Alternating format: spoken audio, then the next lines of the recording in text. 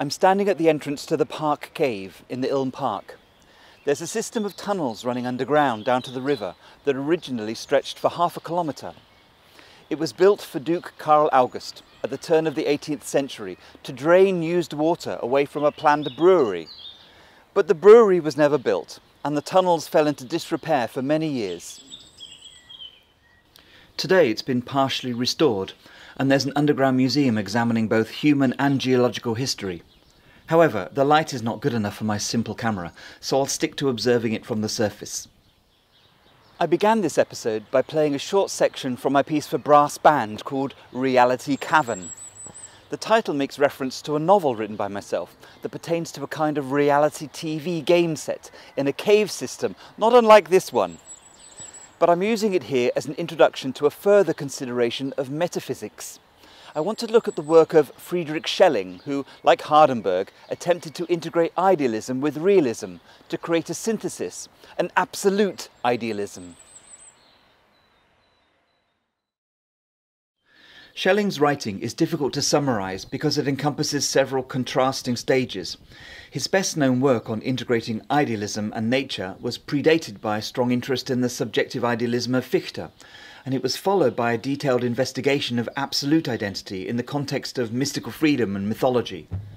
But I'll focus on the Naturphilosophy of the turn of the 19th century, which rejected Fichte's solipsism and developed a premise that the world exists simultaneously as both independent of the mind and as an expression of the mind.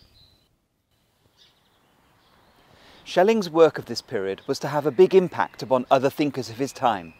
He was first introduced to Goethe at a social gathering in Schiller's house in Jena, and immediately the statesman was impressed by the younger man's expertise on light and optics. He was also drawn by Schelling's account of teleology as an intrinsic force governing not only the mind, as Kant had proposed, but also nature.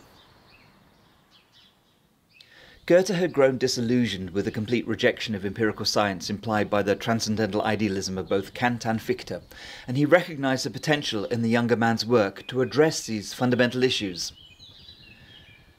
Robert Richards wrote, "First, and most importantly, Schelling's philosophical view, especially as developed in his System de Transcendentalem Idealismus, theoretically demonstrated that scientific understanding and artistic intuition did not play out in opposition to one another, as Goethe once thought, but that they reflected complementary modes of penetrating to nature's underlying laws." Goethe appointed Schelling as a professor at the University of Jena in 1798, when just 23 years old.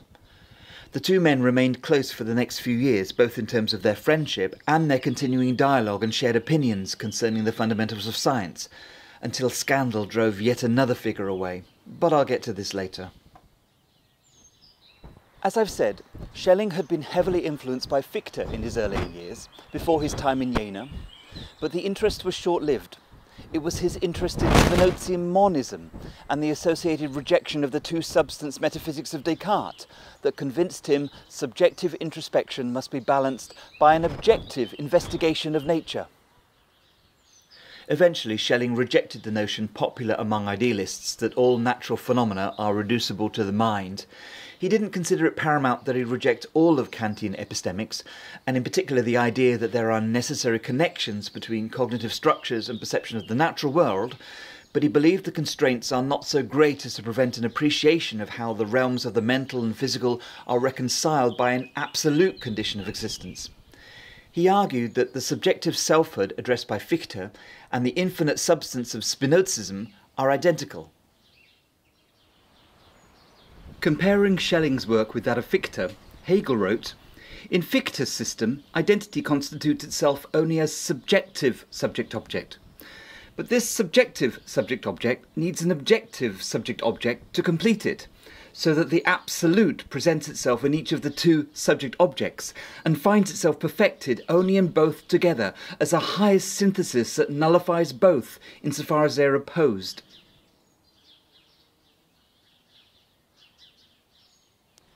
Schelling published his System of Transcendental Idealism in 1800 and explained how a fusion of transcendental and nature theory embodied three main ideas.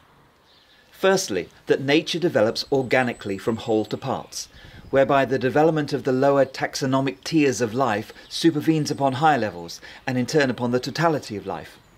Schelling argued that biological species should be seen as an archetypal ideal of themselves. Secondly, Schelling argued that although nature is purposefully organised, it's not a static mechanistic system. It involves processes of dynamic change. It's distinguished by a self-development that itself generates progressively more complex life. That's to say, plants and animals and all living things progress or even evolve from one generation to the next. Thirdly, this process of organic development is teleological. Evolutionary development is oriented upon realising the archetypal ideals. In other words, biological organisms change over time according to the natural forces governing the whole of nature. If birds develop longer and stronger wings, it's because the laws of nature are guiding their archetypal anatomy in this direction. Schelling argued further that teleology is an aesthetic concept. He said it's not something that can be identified objectively either in the mental or natural worlds. Nevertheless, the faculty of aesthetical perception enables the subject to identify natural forces as analogous to the dynamic forces underpinning the human expression of art, and furthermore, to appreciate how beauty is analogous with the innate spirit of nature. Indeed, Schelling approached the entire history of human civilization as an equivalent to the development of nature, both of them as dramas possessing teleological or purposeful orientation. He argued that, given the mind of both the individual and that of the community strives for resolution through art, the history of human development and progress is led by way of aesthetic consciousness, which finds its fulfilment in great art by way of its intrinsic teleology. The artist, by attaining the capacity of genius, motivated by a primal creativity analogous to the universal creativity of the Absolute, fuses all forces of opposition, including all mirror concepts, into the image of absolute harmony. Accordingly, the infinite, expressed in finite terms, is art and poetry, music and literature, all of them artificial products designed of human genius that reveal the absolute of both mind and nature. Robert Richards wrote, "Art, for Schelling, thus became the model for nature." And so he could introduce the romantic concept that nature is a poem that lies enclosed in a secret, wonderful script. This was a philosophical position that could only attract Goethe's admiration. Schelling's work received a lot of attention among the philosophical and scientific communities in Saxe-Weimar, but in the end his notoriety rested upon something entirely different. There was something else he shared with Novalis besides his interest in absolute idealism: love and infatuation, and ultimately heartache. Schelling had become deeply involved with Caroline Schlegel and her young daughter Augusta. Caroline was a central figure among the Jena Romantics, a person of considerable dynamism and intelligence, while Augusta was a charming pre-adolescent, and he fell in love with them both. Caroline had been a part of the extended Weimar community for many years. She'd known Goethe even before Augusta was born. Indeed, she was one of only a few people who'd been given an early copy of his Iphigenia. There had been rumours that he was the father of Augusta, after she was born exactly 9 months after a period of particularly close association, although his paternity was never substantiated. The girl's father remained a mystery to her dying day. Caroline had married Wilhelm Schlegel, a man of considerable reputation, in 1798, and moved into his house in Jena with her daughter, who by now had turned 13 years old.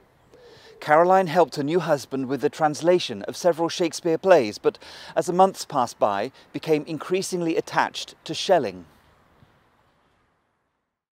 Schlegel tolerated the young man as a frequent visitor to the family house, even when the deep affection with which he held mother and daughter became apparent to all, and there was a rumour of scandal in the air. There had been informal talk that Schelling might take Augusta to wedlock at some time in the future, but just as was the case with Novalis' Sophie, circumstances turned to tragedy. Caroline became sick with typhus and travelled south to a small village in Franconia to recuperate. Her relationship with Schlegel had soured, but she was joined by Schelling and Augusta a few weeks later. In time, Caroline recovered, but Augusta suddenly fell ill with dysentery. Schelling had received some medical training and tried to help, but tragically the girl died 2 months after her 15th birthday. Both Caroline and Schelling were devastated by Augusta's untimely death, and they drew even closer. Back in Jena, Schelling was blamed by many for the death of the girl, having been ineffective in providing suitable medical care, and this, coupled with the immensity of the tragedy, caused the couple to withdraw from society. Schelling spent some time at Goethe's house, receiving consoling and reassuring words from his long-term benefactor. There was a difficult divorce to sort out, but Goethe agreed to help, and Caroline Schlegel and Friedrich Schelling were married in 1803, and thereafter obliged to move permanently back to the south, away from Weimar.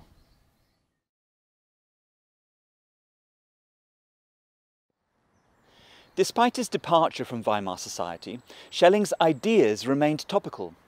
They were not only of interest to Goethe. Among others, they also inspired Alexander von Humboldt, the Prussian explorer and naturalist whose explorations around the globe were as wide-ranging as those of Charles Darwin several decades later.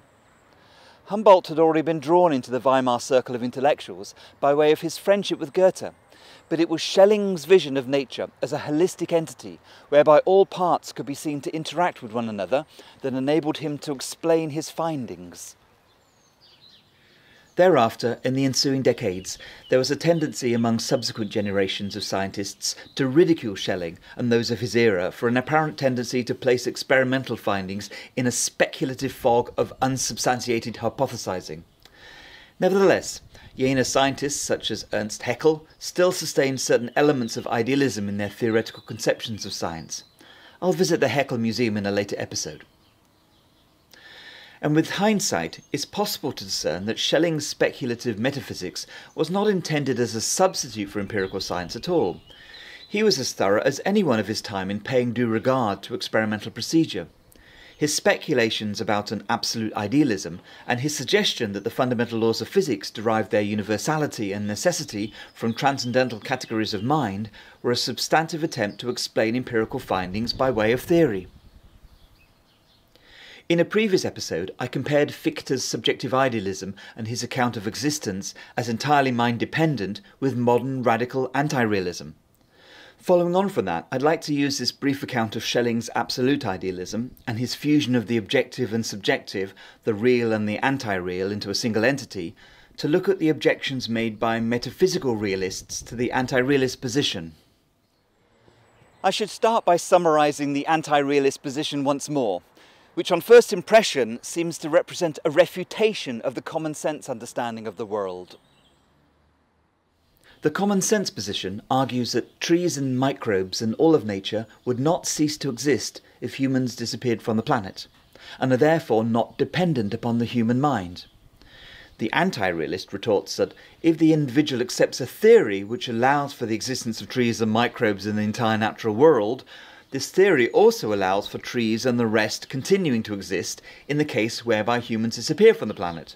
In other words, the anti-realist position, while positing a mind-dependent ontology, does not imply that nature is causally dependent on the existence of humans. In the tradition of Fichte and Herder, anti-realism posits that any particular notion of existence depends upon a particular conceptual scheme, and that it's not possible to determine an objective view of the physical properties contained in the world that is independent of that conceptual scheme. The objects which are seen to exist are the objects that the particular conceptual scheme says exists.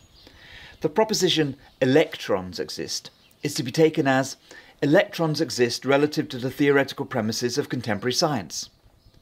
This approach implies that, given the limitless possibilities of conceptual schemes, that there cannot be a universal description of totality able to claim an ontological commitment to the existence of electrons, or anything. Anti-realists assert that the subject creates descriptions of nature and natural law not as a response to an objectively detectable state of affairs, a metaphysical reality, but to socially established conditions for affirming these descriptions. One of the clearest explanations that I've come across of this representation problem is Hilary Putnam's model theoretic argument. Putnam points out that a sentence as simple as "the music is finished" can have multiple meanings. It can refer to a particular piece of music having ended, or it can refer to the demise of an entire genre. It could even be a reference spoken ironically to something completely different, such as "the wind is no longer blowing in the trees." As a speech act, it can be conditional or counterfactual. It can mean anything. Putnam said all sentences share the same attributes. He argued that the link between mental representations and mind-independent objects, of how thoughts and words are linked with mind-independent states of affairs, is a function of a private realm that is indefinable by definition. There are a limitless number of ways in which mental symbols can be correlated with objects in the world, and it's not possible to determine a single correct version of reciprocity. And if empiricism is governed by the principle of falsification, then even an ideal theory of meaning, whereby words and definitions are determined to correlate precisely with objects and properties in the world, might still be false, or one of many. In summary, if a common sense approach says that realism is empirically demonstrable, then anti-realism says an empirical justification of realism is impossible by definition. But realists are not impressed by this argument.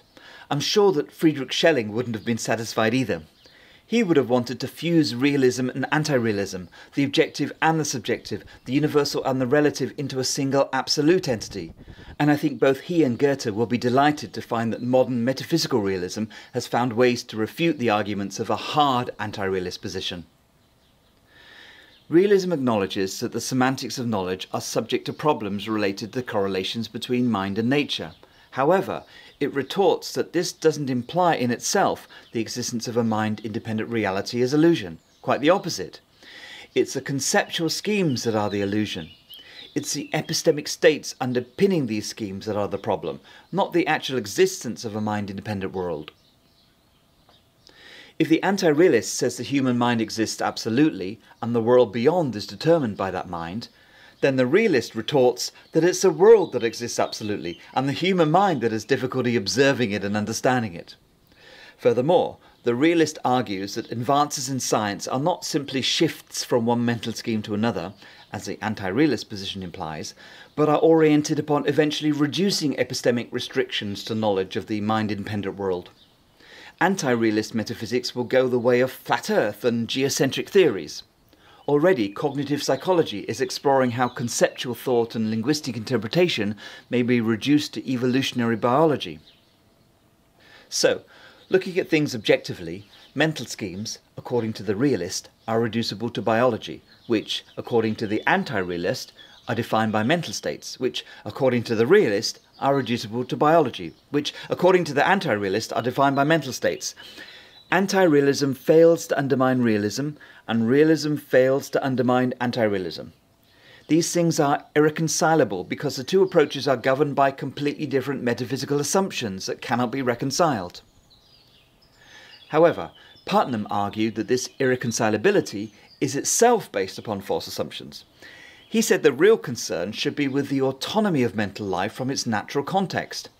He posited another theory, this time of functional isomorphism, whereby mind can be seen to have different unique ancestries yet sustain the same form and function.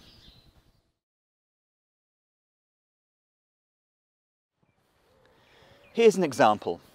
If my hip joint gets old and I need surgery to replace the bone material with a new artificial prosthetic, then hopefully, after the operation, I should be able to stand tall and declare that the function of my hip, enabling my mobility, is not necessarily to be associated with the actual physical substance, the bone.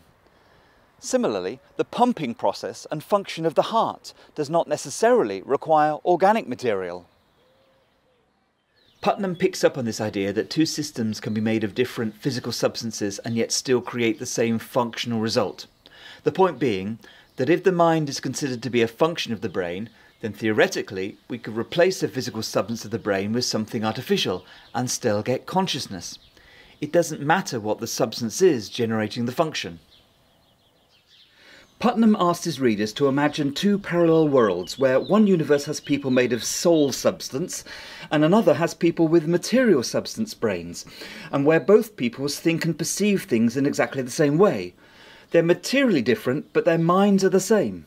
In other words, it doesn't matter if mental states are reducible to biology, or if biology is defined by mental states. I'll look at these issues again later in this inquiry, but before that, a return to art. Robert Richards wrote, Schelling had argued that the laws of nature, which the poet-scientist might comprehend, would be also laws of free creativity.